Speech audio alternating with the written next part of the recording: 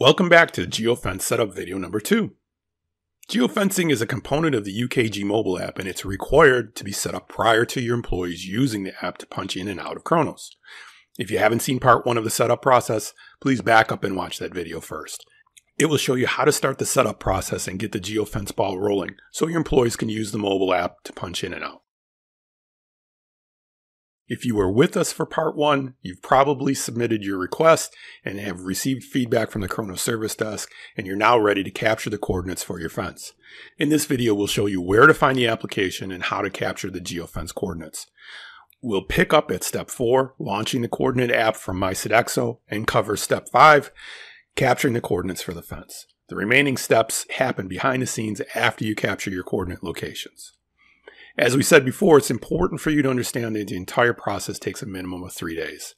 This time is needed for the Kronos system to update itself with your Geofence data. Let's take a look at how to capture your fence coordinates. Our demo will show you how to capture the coordinates for one cost center. If you've requested to mobile enable multiple work sites, the process is exactly the same. You can add multiple lines of coordinates without closing the application. As you're getting ready to capture the coordinates for your Geofence, here are some things to consider prior to capturing your locations. Your Geofence uses the cell phone GPS location and compares it against the fence location and enables or denies punches. Cell phone signals are broadcast from cell towers. The strength of the cell signal is what the cell phone bars measure, but they do not measure GPS signal strength. GPS signals are radio signals broadcast from a set of satellites in orbit 12,000 miles above the Earth.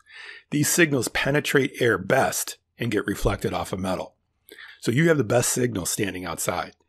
Basements are our worst case for a Geofence location. They have the building over them, they tend to be concrete, and they have dirt and earth all around the sides. Here are some ideas to try if you have to set up a fence in a basement or metal building. Challenges with basement and metal buildings. The pin may need to be set closer to the entrance to accommodate poor signals. The pin radius may need to be set wider. Instruct your employees to punch on a higher floor if they have issues that persist. Setting the coordinates incorrectly. Best practice is to go to the building where you want the Geofence and capture the coordinates on site. Incorrect coordinates could put your fence miles away from where you want your employees to punch. Punch issues. All of the punch rules regarding when an employee can punch are still in effect. There's no difference between punching in the clock or punching in from a cell phone. If you have an employee that is having difficulty punching within the Geofence, check to see if they can see their own schedule in the mobile app. If they can see their schedule, then we know the mobile app is working. Then it is a fence problem or a GPS problem. Check also to make sure they are scheduled to work the day they are having issues.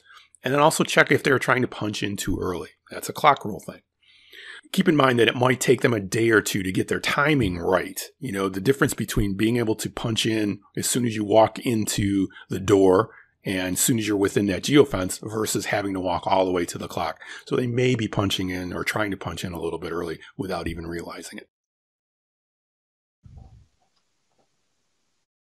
Once you've completed the request form to have either your work sites or cost center mobile enabled, and you've received confirmation back from the Kronos service desk that the request has been completed, meaning that the setup has been completed within Kronos, you are now ready to Geofence the work site or the cost center. You want to go ahead and log back into MySidExo from a mobile device, either phone or iPad, and select the Kronos worksite and mobile setup application. Once the application loads, this time you want to select the Site Geofencing GPS Survey.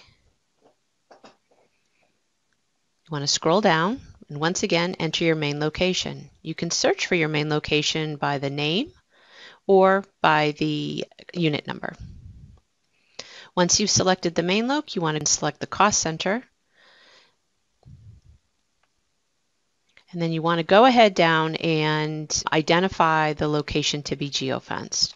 So you can search on the address of the actual location, or you can use the locator button, which will pull up the coordinates for the site where you're at.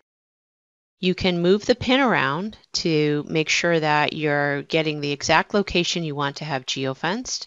So that could be closest to the entrance, the main entrance, or maybe it's a back entrance that employees use, that is by a loading dock, or a specific staff entrance. But go ahead and move that pin around to best suit the need. From here, you want to scroll down. You'll show that the latitude and longitude that's been selected, and your punch radius. You have an option to have a punch radius from 30 to 100 meters. Select the one that best meets your needs. If you need to make adjustments, you can always come back into the survey and redo the radius. Once you've made that selection, you can then submit. The form will get submitted and show in a completed status.